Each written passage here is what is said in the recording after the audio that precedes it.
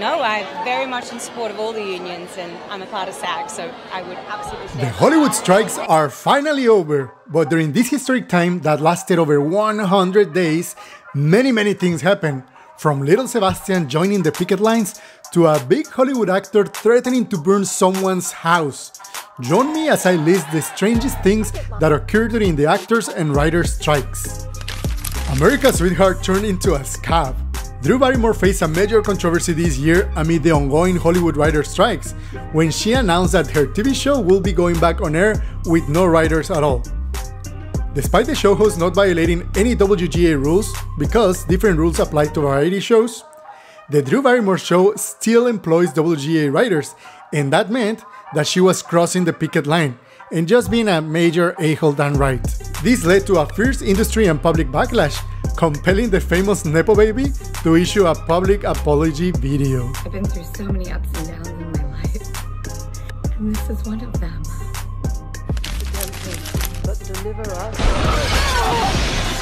Aunt May strikes at 93. 93-year-old Tony Award winner Rosemary Harris, perhaps best known for playing Aunt May in Tobey Maguire's Spider-Man movies, showed her support to her fellow SAG-AFTRA members by slinging her way into the picket line outside Netflix headquarters back in July. While in New York, she made a strong statement that everyone, no matter how old or young, should be joining forces to fight for better rights. A true real-life superhero. Spider-Man will be proud. The motherfucker who said we're going to keep this thing going until people start losing their houses and their apartments. Hellboy threatens to burn down a Hollywood CEO's house. Ron Perlman went full Hellboy mode after learning about an executive who claimed that they were going to prolong the strike until union members start losing their apartments and homes.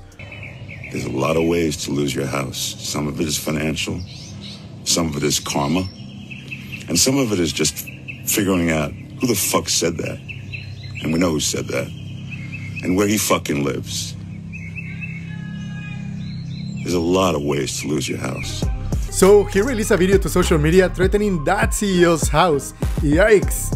Immediately, fans began speculating on who said that, and the person who stands out the most is Disney Plus CEO Bob Iger, who is reportedly in a high enough position to make those claims, and his salary is the $27 million Perlman is seen talking about in the video. So, do you think that's who he is? Well, maybe we'll never know. Gone. It's out of here. It's history. Universal has been fined by the city of Los Angeles after trees were trimmed near the location where the actors and writers have been picketing during the ongoing strikes. The issue sparked controversy after several trees were cut near the Lakeside Drive and Barham Boulevard location, eliminating all shade and protection from the sun. A very asshole move, if you ask me. The company was fined the earth-shattering quantity of $250, the highest amount allowed by law for a first-time offense, highlighting just how unjust consequences are to large American corporations. Scabby the Rat makes an appearance at the strikes. For decades, a giant inflatable rat with beady eyes, sharp teeth, and a big belly has loomed over union protests, drawing attention to various labor disputes. And of course, Scabby the Rat made an appearance in this conflict. The giant rat was seen at the picket line near the HBO and Amazon's office in New York City. The funny thing is, Scabby may not even be the largest rat in the Big Apple.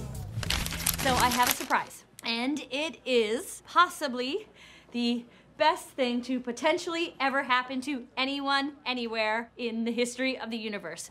Ladies and gentlemen, the world famous Lil Sebastian. What? Yes! No, my God! Lil Sebastian joined the picket line. In a move ripped right out of Parks and Rec playbook, members of the cast reunited on the SAG-AFTRA picket lines, and they brought with them the greatest mini-horse in the history of America, or at least in the history of Little Pony. Yes, we're talking about Lil Sebastian.